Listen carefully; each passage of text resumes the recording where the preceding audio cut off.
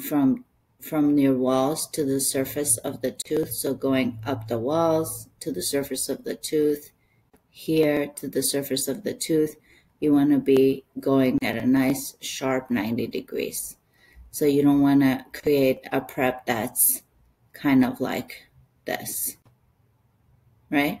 You want to make it a nice boom, boom, boom box.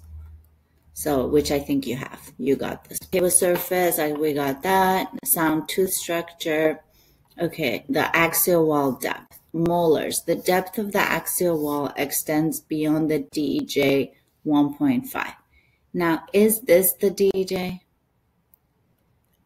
If this is the DJ, you're underextended. You still need to go another 0.5 or so. So 1.5. It feels like a lot, and it is. In normal dentistry, this would be a pulp exposure, but that's what they want.